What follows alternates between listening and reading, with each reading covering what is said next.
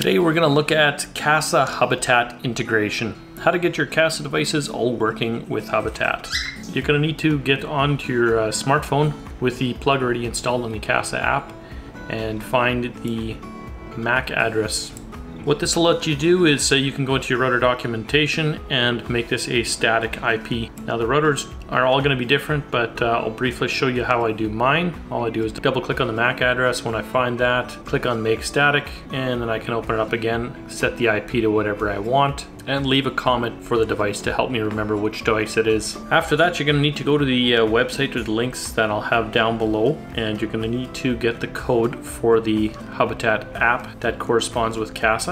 Now if you click anywhere on the page here, you can go Control A to select all, then go into your apps code, and we're going to click on new app, and then Control V will paste that code in there. You're going to see on the top left where it says new app, that's going to change to the name of Kasa integration. That might also be something different if they change the firmware or the name of this code. At this point you can go into the drivers and do the same for pasting the drivers in. Copy it off the website as well, add a new driver and paste the code in. If you're not sure which drivers you're going to need, you can run the Kasa app on your Hubitat, and after the initial detection takes place, it'll tell you which drivers you need to install to get your Kasa working. Now in my case, I know which two I need, so I'm going to download those, and I can go through showing you the installation here as well. Simply clicking on the drivers, new driver, and paste the code that you got off the website, and as soon as the text change happens again, the drivers are in. Again, Control A will select all, Control V to paste. Click on save on the top right, and you're going to see this spinning on the top left there again.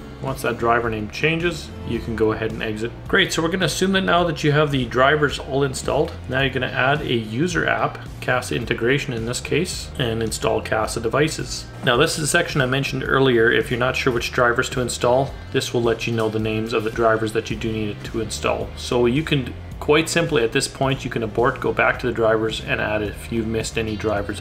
If you do have all your drivers here, just click on all the devices you want, click on next, click on done, and at this point you can go up to your devices and you should be able to see all your new switches installed. And there they are.